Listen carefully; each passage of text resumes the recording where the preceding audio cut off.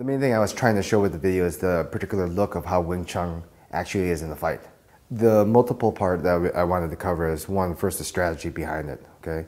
If you're dealing with multiple people, what's the key thing? You either be in the middle of the circle of the multiples, or if a lot of people wonder, is it safer to have your back against the wall and deal with half the amount?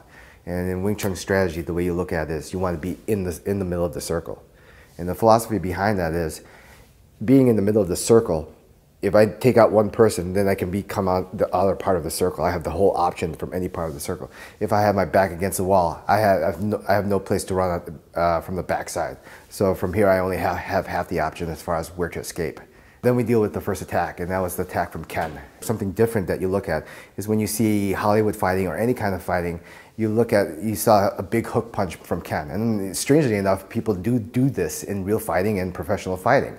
But if you notice, how did I block that? In Wing Chun, we approach it differently. When you see attacks from other artists, you're thinking, here's the punch, I want to block the punch, or I want to block this kick. I never look at the punch, I never look at the kick, I only see his center. The second section with the fight is when Robert was there, and one thing I wanted to showcase with that, while it doesn't seem so special, is actually showcasing the Wing Chun guard hand. Because a lot of times, over the years, they've been showing different ways to hold the Wing Chun guard hand from one movie to another, all the way from out here, or somewhere up here. The way we hold it is basically everyone's saying some form of triangle concept involved with holding the structure. But if you look at how I had my hands in the film, it was basically like this. Why does this function this way? I cover the center because we attack the center and we protect the center. That's our philosophy behind fighting. So in other words, I could take a hit on the arm, I'll still live. I take a hit down the center, and then it's game over from that point on. So that's why from this point, I always have two hands covering the center. At the last moment, before he did his pak chop counter to me, that was an arm break. That's called Chun. But then afterwards, to finish him off, I did something of a takedown motion to him to bring him down also. So there is no limitation as far as what you can do with Wing Chun. It's only limited if you don't know how to actually apply it. When Wing Chun attacks, we just don't attack. It's a very safe process. I attack, and block and control my hand at the same time. In other words, by the time he tries to deal with my hand after it attacks him, I'm already attacking with another attack, and so forth. So every single time he moves, he's getting hit. Because remember, in the beginning, I said, I don't care about the blocks or attacks. All I care about is his center. So every adjustment I do is for an attack to his center. So even if he tries to block one hand, I go swarm to the other one. He blocks this hand, I swarm to the other one. And it's just a chain attack over and over again. So it's almost like a drowning feeling. So even if you keep trying to block it, you're still getting hit every time you move. The third section of the fight I put in specifically, or I choreographed it in a specific way.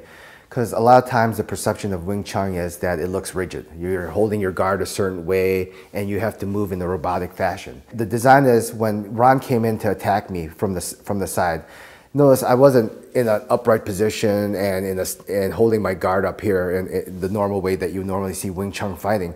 I actually made a swoop and then changed my center totally. The thing to remember is once you have control of the center, you can manipulate it any way you want, but that's the key thing. You're developing to control the center, and then later on in application, you can make it do whatever you want it to do. So in that scene when Ron went for a hook, I went for an inside diagonal motion, but I also ducked and changed my center in a variant way as opposed to just staying in the 50-50 stance. So after Ron took the hit, then I wanted to showcase also that there is kicking in Wing Chun.